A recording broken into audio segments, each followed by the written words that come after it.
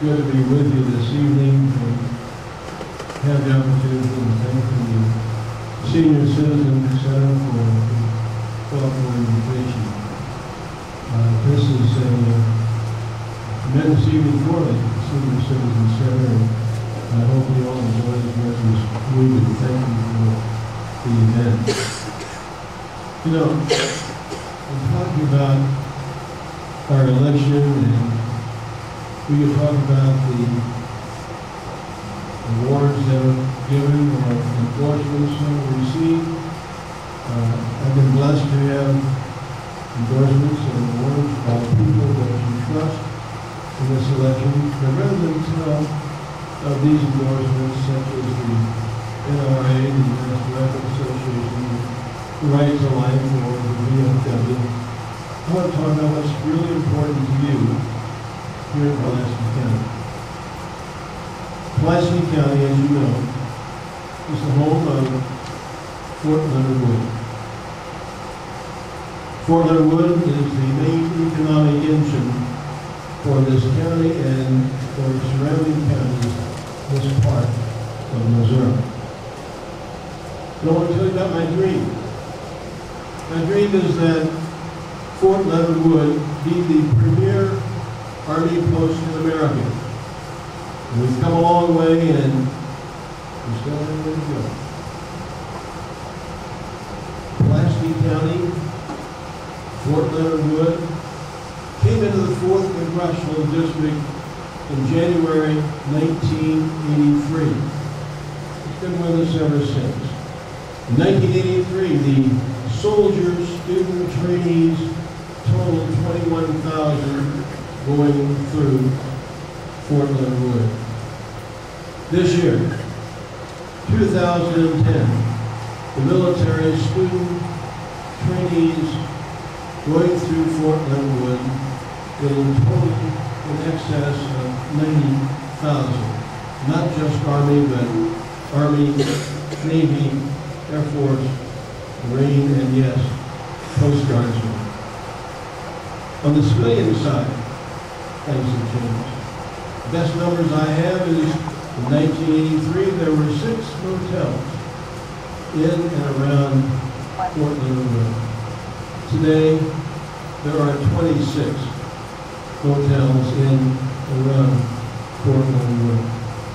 1989, we brought the Army Engineering School from Fort Belvoir to Fort Leonard Wood, and I worked with the then Major General Charles Franklin, whose home is in nearby Camdenton.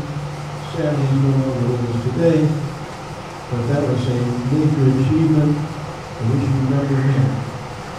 1994, I joined the Army in urging joint training services here at Fort Leonard Wood.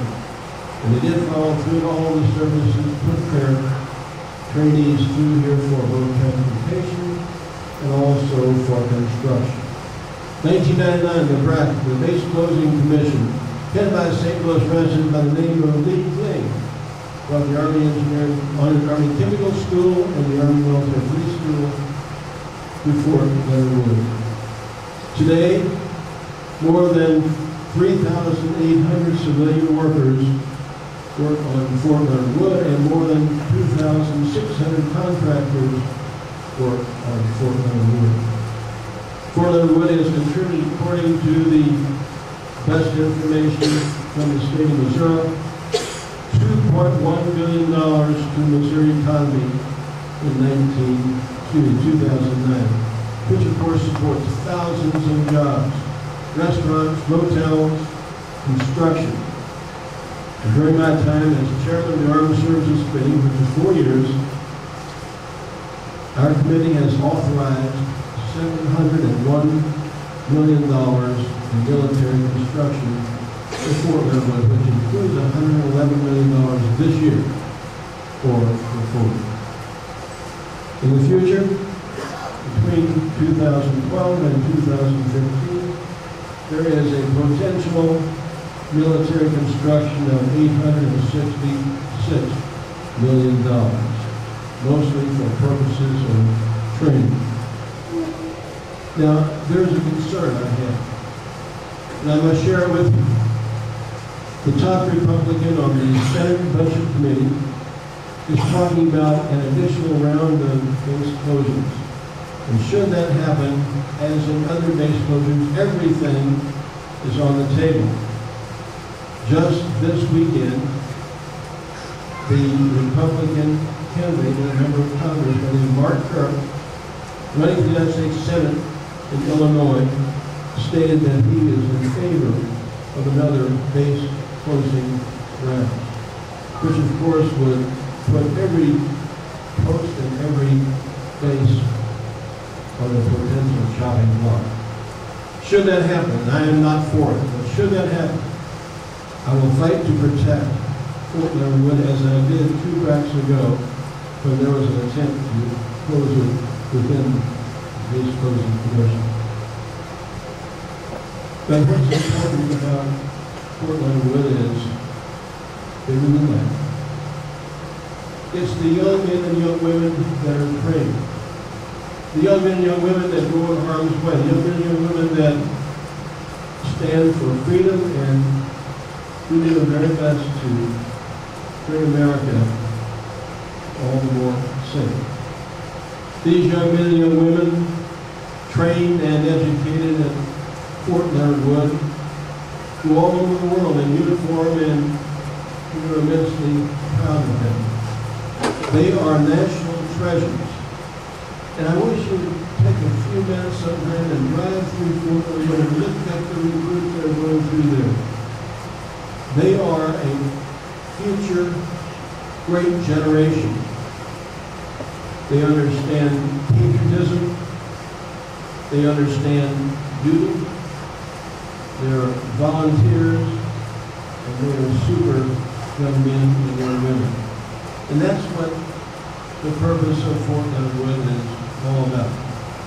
So if you see one on the street, in a coffee shop, or at your church, take a moment to go visit with them. Let them know that you appreciate their service because they are America's finest.